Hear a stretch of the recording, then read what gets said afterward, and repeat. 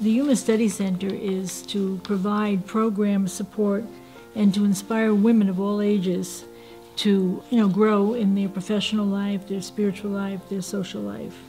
So we work with young girls from the time they're in 6th grade into senior citizens, like myself.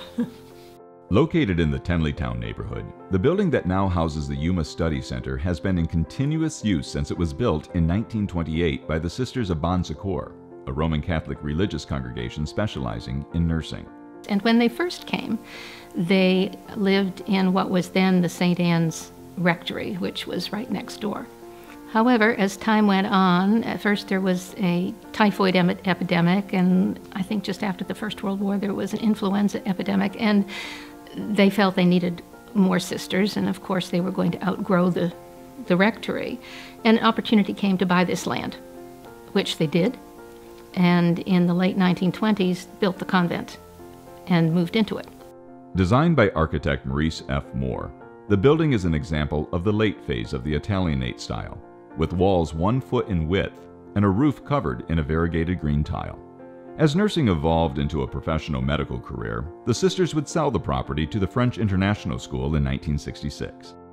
In 1975, the building was sold to the Heights Foundation and would house the first home of the Oakcrest School for Girls. The Yuma Study Center acquired the title for the building in 2008. We started out with really trying to understand the context and the history of the building. That's a common theme with Quinn Evans Architects. With that understanding, we like to decide what is valuable, what do you keep first, okay? And then from there, we start to look at how to overlay the owner's program.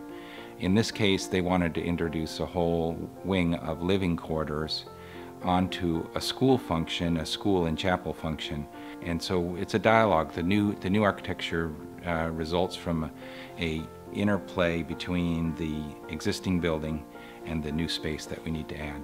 The project tripled the size of the facility, adding 26,000 square feet while still keeping the original convent building intact. There's a beautiful porch immediately to my right, and that's a west porch. It was an arcaded porch. Previously, they had expanded this room out into it and taken the porch as part of interior space, and really lost the character of the colonnade that faces the courtyard there.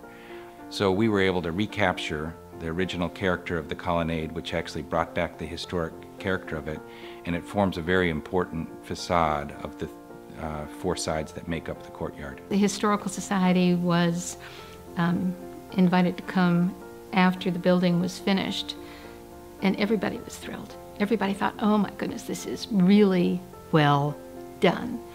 And I believe it met Dorothy's expectations, and it certainly met ours. And my personal primary concern was that the old building be restored, and it was.